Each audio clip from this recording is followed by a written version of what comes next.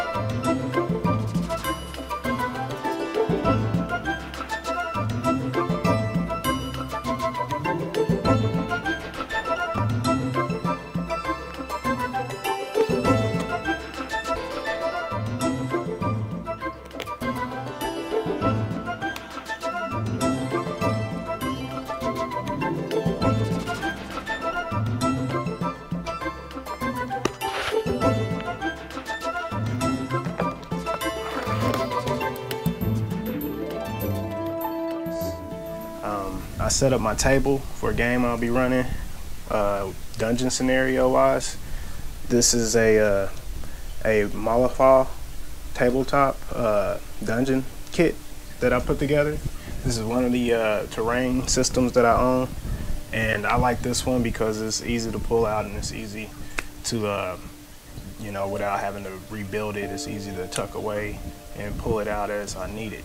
So I haven't really got to play any of these games in quite some time, but I'm hoping to change all that. A lot of these miniatures that I have in these glass cabinets and these shelves that my daughter bought me are to store miniatures that came with box sets that I own, like Zombicide, and you got Zombicide, you got Descent, you got Dungeon Saga. I play those games, but those aren't traditional tabletop RPG games. Those are more of the board game. So with narrative-driven type games. So what we have here are literature-based games, games that come with rules and books that you would have to read to base the scenarios that, if you're the dungeon master, and in my case usually I am, you would have to set the game up for your players.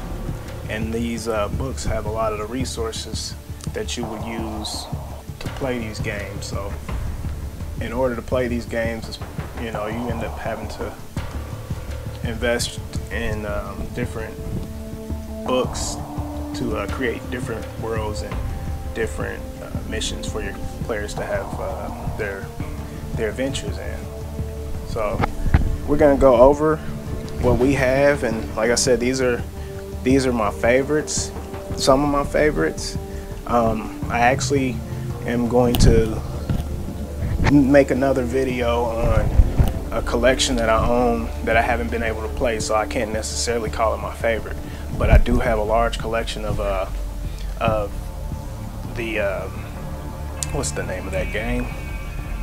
The Others. I have a whole entire collection of The Others, the Apocalypse Systems, the 7 Deadly Sins. That I can't really say that game's my favorite because I haven't been able to play it, but it looks good, and when I do play it, I'll make a video to update you guys on that one. But we're gonna go over these, what I have on the table, and how I plan on including what I have on the table into my scenarios that I have created for this dungeon. So let's start from my right, left to the left. We got the Essentials, which I haven't had to open the Dungeons and Dragons Essential Box, because the Essential Box includes things that most first-time players to tabletop board games wouldn't have. A lot of the things in this box I already own from the previous Dungeons and Dragons games that I played, but this box includes you got dice here, you got some maps in the box. It has a lot of stuff in this box that would get the beginner player started. It even has a dungeon screen for the Dungeon Master, which protects all the Dungeon Master's game elements that he would use to throw at the characters, so they couldn't see what he was planning and plotting out. All of these things that come in this set would be things that eventually you would get in other tabletop board games when you purchase those, or when you started collecting, if you were going to be creating scenarios for your friends. So this is the Essentials, and I believe this came out in the last year. Previously they had the starter set, which this is the starter set for Dungeons and Dragons for 5.0 edition. These are all 5.0, the updated versions for Dungeons and Dragons. And the previous version of the Essentials was the starter set, and the starter set came with basically the same things that the Essential has in it, but less. It didn't have the Dungeon Master screen. It doesn't look like it have maps. It has character sheets and a set of dice in here, and it has a starter. Looks like it has a starter mission that would get people used to playing Dungeons and Dragons, getting them comfortable with the rules. So that's what we have here in the starter set. So you would probably first purchase the starter set and then purchase the Essentials. Okay, with that, I purchased Xanathar's Book of Everything. Xanathar in the Dungeons and Dragons world is a beholder, which is a giant monster that has a giant eye and octopus tentacles with eyes on the ends of each tentacle. He has mental psychic abilities. He has psychic abilities, and this thing could control your mind. It could I heard that it could actually just think about you not existing and you wouldn't exist. So this book probably helps explain a lot of the things that I wouldn't know.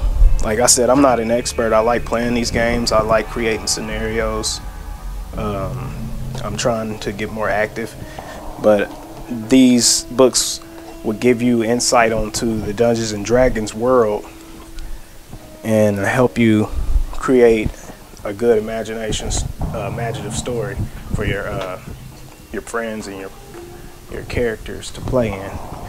Also, along with the Dungeons and Dragons series, I have the this Dungeons and Dragons tome.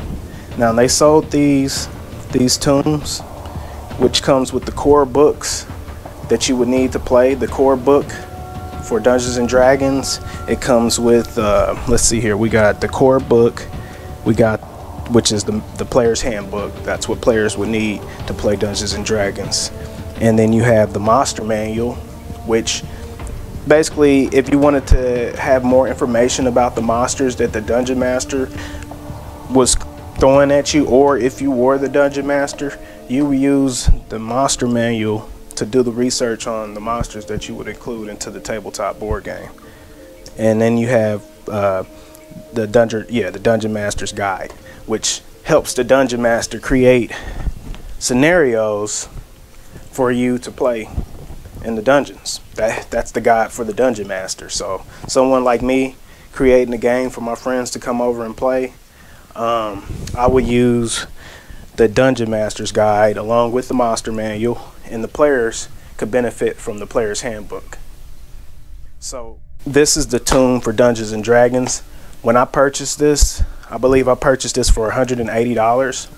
I've looked it up, the price for this particular one, because this has the limited edition art cover, which is this dragon in the gold and black casing with the Dungeons and Dragons logo or emblem. It comes with like I said, all three of the books that you would need to play, but it also comes with the Dungeon Master screen, like in the Essentials kit. It comes with the Dungeon Master screen so that the Dungeon Master can create the scenario and the players couldn't see what the Dungeon Master had in store for them. So that's another cool thing that came with this tome. But the price has went up. Like I said, I bought that for about $180 when it first came out. I pre-ordered it, and the last I checked, it was about $800. So they still have other, like I said, this is a limited edition art cover. So they have the ones that weren't limited edition art cover, and I'm pretty sure you can probably find those for about $150 to $200. So that is my Dungeons and Dragons essentials for all of my games that I play for Dungeons and Dragons. I have scenarios and printouts, PDFs I have for how to create different scenarios in the game, but I have my own, and you would combine all of that to play in a dungeon or a tabletop map that you would have with your friends, along with the dice. These are Dungeons and Dragons dice from the Tomb of Annihilation. I bought these because I like them. They look pretty cool. They were pretty neat looking when I purchased these. I also have a nice little collection of dice that I purchased just in case I lost them or lost one or two, whatever. But it's never bad to have too many dice for these games, because they do get lost. But yeah, I thought this Tomb of Annihilation set was pretty cool because it came in this gold casing underneath the sleeve that it came in that shows the Tomb of Annihilation. So I thought that was pretty cool, and that will be my set of dice when I take over my friend's house to play. That's what I use those for if I was ever to do that outside of this pandemic. So we went through the Book of Xanathar, so we completed what we have as far as books for Dungeons and Dragons.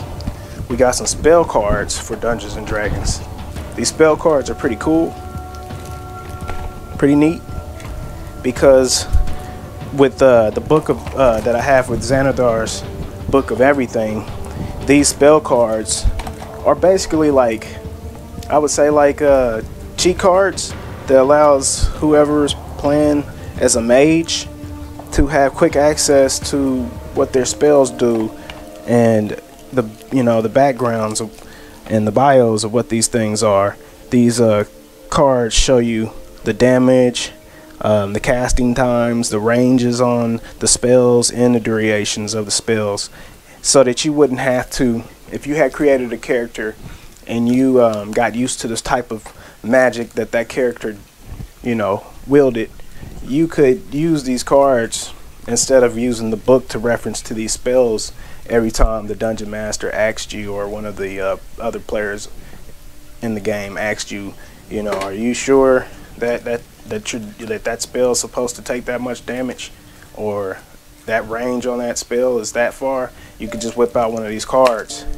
And I thought that was cool, because I usually use a rogue that has illusion spells, more of a trickster rogue, so I do use a little magic when I play. So what we have here is something else that I just recently found this year. Just like these essentials and starter set kits, I found these at Walmart. These are Dungeons and Dragons miniatures. They're pretty cool. If you needed some miniatures to play with, if you bought all this stuff, let's say you bought all this stuff at Walmart, you could get started instantly by purchasing some of these miniatures, and these were cheap. I might have went over these in one of my previous videos when I was explaining miniature figurines, but this set cost me, I believe this set was $2.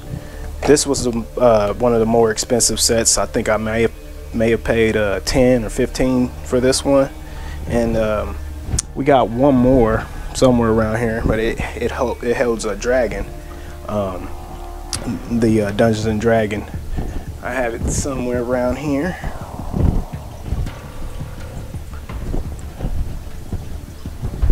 Well, it's lost. It got lost, but it holds the dragon for Dungeons and Dragons. Probably need to find that, but we'll keep going.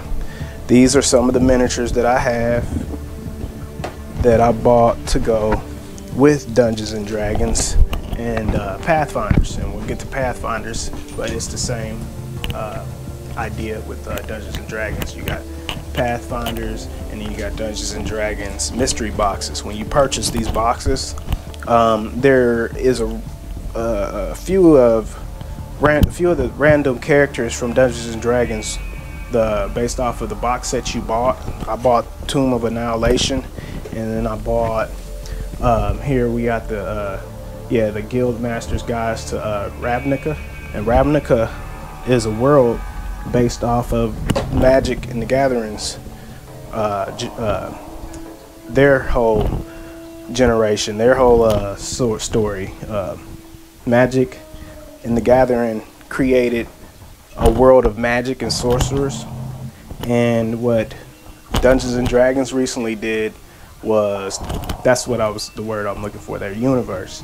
Magic the Gathering's universe, their world, Ravnica, was included into Dungeons and Dragons worlds. So you have those and these are all fantasy, like I said, based off of fantasy literature. So you have it to the point where you can easily include Magic and the Gathering into Dungeons and Dragons or Pathfinders now. So these are miniatures that I purchased to go along with the games.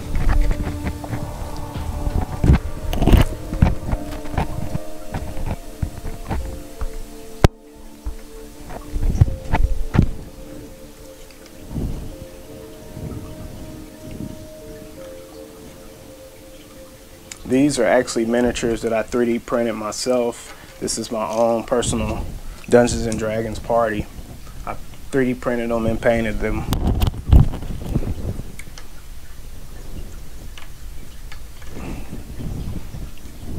But the ones that I'm setting up now came out of the mystery sets, and the ones here, they're all from box sets that I already own. And I have 3 rows of them, so you can mix and match your heroes. The bottom row here is my heroes, the blue ones here, and you can mix and match these miniatures throughout any one of your fantasy games. You're the one calling the shots and making the rules, so you can do whatever you want. with these tabletop board games. That's why I enjoy playing them. I mean, there are rules. You stay within the rules. You can have a great time with your friends. It's something, especially with this pandemic, I feel like it's something that people should be trying to experience a lot more of. I like it. But yeah, I got all these little guys off here on the side out of those mystery boxes for Pathfinders and Dungeons and Dragons mystery boxes. So let's move on to the next set of books that I have. The core books that I have here are for Pathfinders. We have Pathfinders Core. This is the core book for everything. So just as like I said for Dungeons and Dragons, you got a 3-set tome here that has all the books that you would need to play for Dungeons and Dragons. This is the core book for Pathfinders. This has everything you would need to start a good game and have a campaign with your friends playing Pathfinders. But also, we got, with Pathfinders, these came out of a different set that I owned, but this is the beginner box, and it comes with, just like the starter set for Dungeons and Dragons, it comes with starter campaigns. This is basically the Dungeon Master's Guide to get started with creating a story. And you got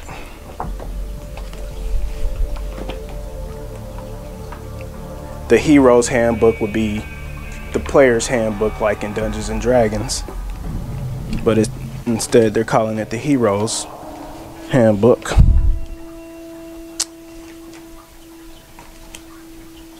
There's one more in here, but it's gotten mixed in. Now that's just some advertisements that came with it, but with inside the Pathfinders box here, you would have a set of dice, some starter character sheets to start creating game characters, and a set of rules to play your first story. But then you would combine that with the core book, and you would have everything outside of all of the missions that you can purchase from the manufacturer of the game, which is Paizo. Paizo is the one who manufactures Pathfinders. You could purchase all types of scenarios through their websites or PDFs that you could download to your phone, and you could play any type of scenario based off of the Pathfinders universe. So Pathfinders and Dungeons and Dragons are on my top pick for tabletop role-playing games based off of literature. And like I said, you would need the books, the core books, and the player's handbooks to kind of get started with playing the game. The Dungeon Master would need a set of different books like the GameMaster's Guide or the Dungeon Master's Guides to set up the game so that the players could play within the world. These games bring a lot of imagination out of you,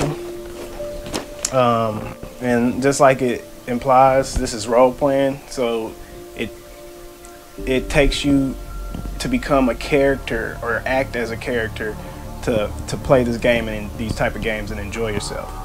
It takes a little bit of acting and improv. But here we go with the last set I have on table is Magic the Gathering. So this, out of all of the games I have talked about, like Dungeons and Dragons, Pathfinders, this is a little bit different. This includes miniatures, so you can play with miniatures just like these games. But Magic the Gathering is based off of a deck building card game where people would collect cards. And I'm not gonna explain all this stuff into details what these games are, because I'm not an expert on Magic the Gathering. I always enjoyed the art from Magic the Gathering. I always enjoyed the cards, the way that the characters were created, the skills and things like that, but I never was able to play the game growing up. And as an adult, I really just would get into like collecting. I'm a big, that's what most of this is collecting. So Magic the Gathering though was the Planescape Walkers, or I'm sorry, Planeswalkers. This game is called Magic the Gathering Arena of Planeswalkers. This is more of a board game with set rules based off the generation of Magic the Gathering that allows you to play with mages. These different mages they have in the box.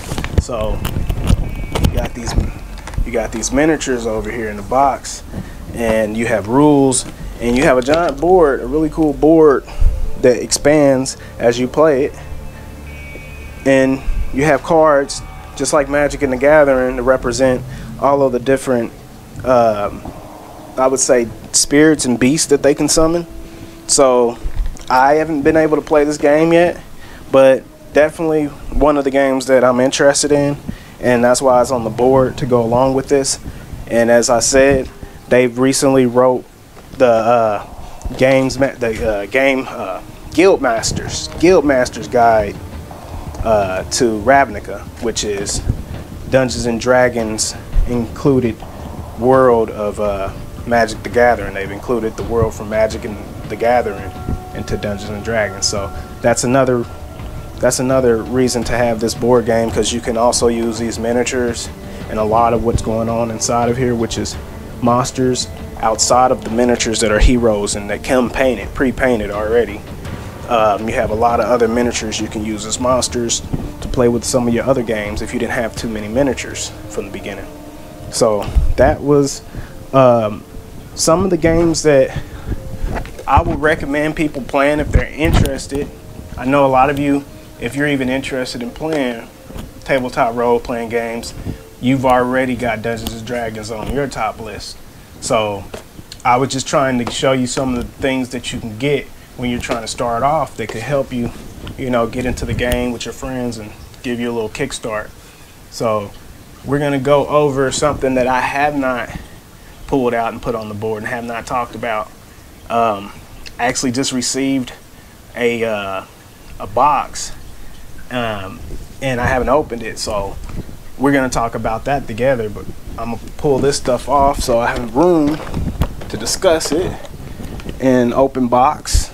But what we do have, I can tell you this before I do get into the box. A few years ago, I played a game on PC, which I play a lot of PC games, but a role-playing game based off of a tabletop game called Torment, Tides of Nevermera. It's based off of the Ninth World, which is another literature-based role-playing world 9 million years in the future. The game was background is every world has there was the Ninth World, and Monty Cook was the writer of this world, this story that allows us to play this on tabletop. And instead of me trying to sum it up on my own, I'm just going to read from the tome itself. So they say, we have had 8 worlds before ours. 8 times the people of Earth, over vast millennia, built their civilizations. They reached heights we cannot even imagine now. They spoke to the stars, reshaped the creatures of the world, and they mastered forms of essence. They built cities and machines that have fallen to ruin, leaving only their vast outlines and barest remnants. This is the Ninth World. The people of the prior worlds are gone, scattered, disappeared, or transcended. But their works remain in the places and devices that still contain sparks of their former functions. The uninformed call these magic, but the wise know these are our legacies.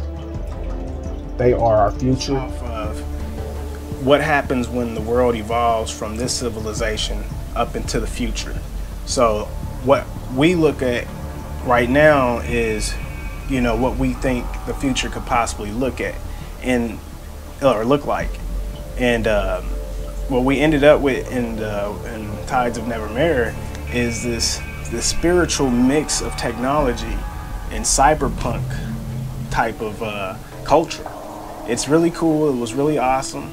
The game itself, because it was this particular one that I played was a video game, so I could follow the story, and it was narrating it to me, and I was actually having some action going on. I actually bought the tabletop Nevermere to check it out, but I didn't get the exact tabletop. What I ended up getting, I thought I was purchasing the tabletop at first. What I ended up getting was the deck builder, which is like Magic the Gathering, but for the Ninth World. Got this. This is a deck builder.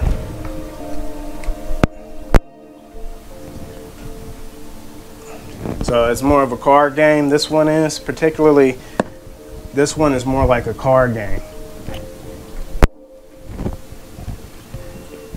So, and it's awesome because it's based off of the Ninth World, Nevermere, and all of the other locations that was included in the RPG, the tabletop role-playing game that I was thinking I purchased when I purchased this. This is a really neat thing here. It's really cool. But because when it opens up, it has a map in it. Has a map all around it.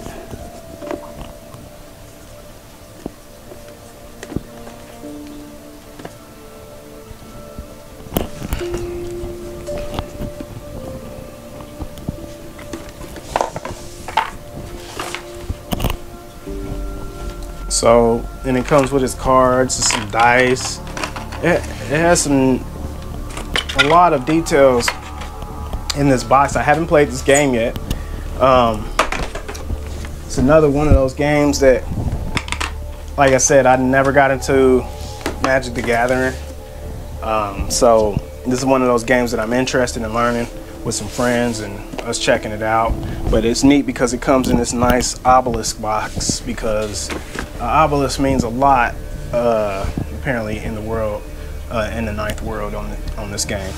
So I think it's a really interesting box set, and it's part of a universe that I'm very interested in playing, which is the Ninth World, Nevermere. So what I did get, since I realized I had purchased the card builder, deck builder game, I ended up purchasing the Ninth World guidebook, which is how you get started with playing Nevermere. That's the Ninth World guidebook. And hopefully what's in this box is what I think it is. Let me crack this open.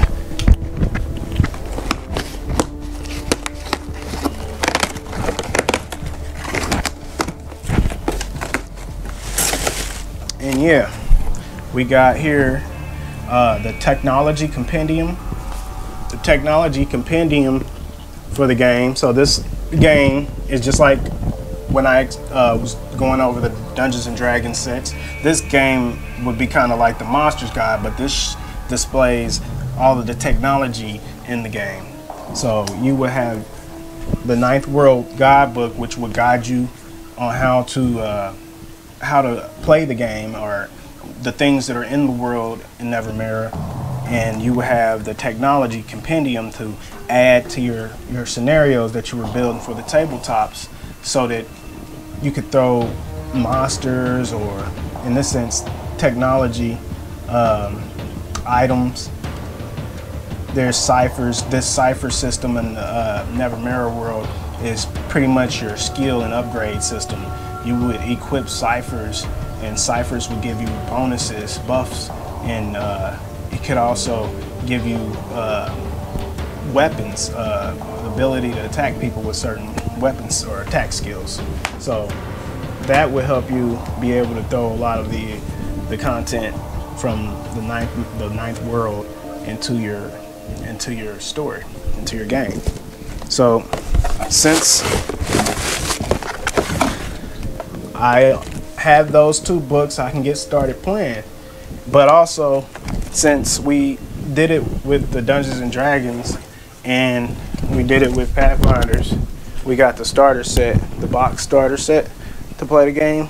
It comes with dice, it comes with maps, it comes with character sheets, posters, and pre-generated characters that are already here so that you don't have to use the blank character sheets to create characters. And it has 12 different GameMaster instruction cards. It gives you everything you need to get used to what Nevermere is.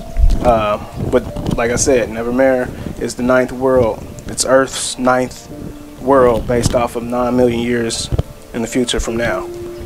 Nevermere. So this is the starter set. You got the core book and you got your technology compendium. But also what we purchased was the tome.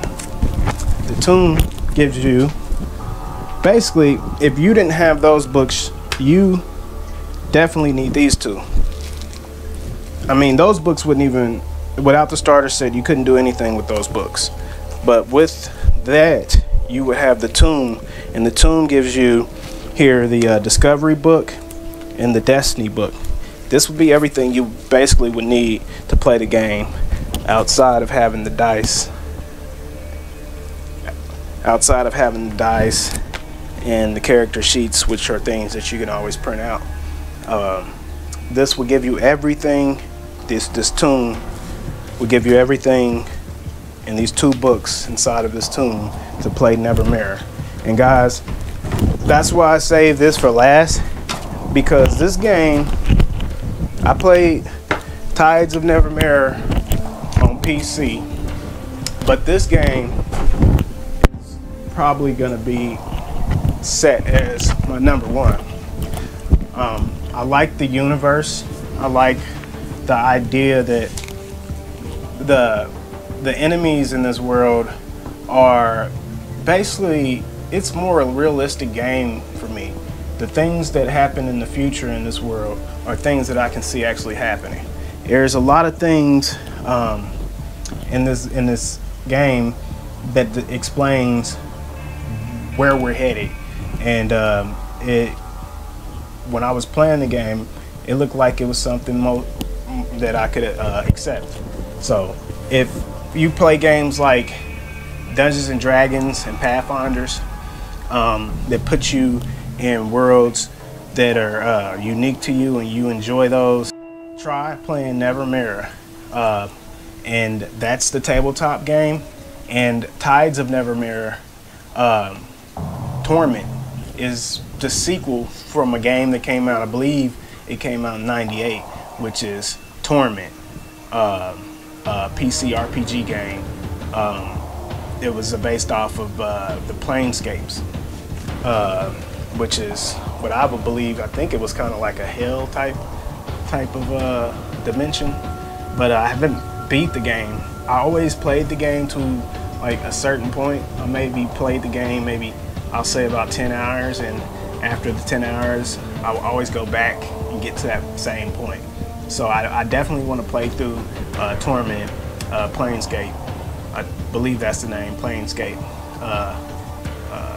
But Tides of Nevermere, Torment, Tides of Nevermere was what brought me into the whole Nevermere universe. So this, I'm going to wrap it up with, for Nevermere being on my top tabletop role-playing game list. This is one of the ones that I would recommend people try to find. And Alien Da Vinci, I appreciate everybody for watching. This is the 9th Matrix. Come check me out for my next videos. I'll be going over a few more games that I have that I think that are pretty cool and neat, but they have different sets of rules. Thanks everybody. Hey guys, I also wanted to add that the game Numenera it is a minimum of 3 players, which is perfect for me and my family.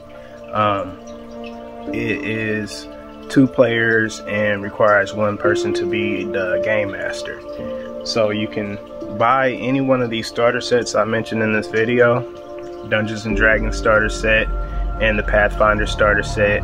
It will require one of those players to be a game master or dungeon master, so they can summarize the rules to the players and get people started. Like I said, Numenera is my #1 pick for this video. I am a big fan of Dungeons and Dragons, but Numenera wins this because it has what you would expect from a Dungeons and Dragons game, but it puts you into the future and allows you to use your imagination with you know, the newbies and the veterans. So all you players out there should be able to enjoy the game Numenera. Try it out.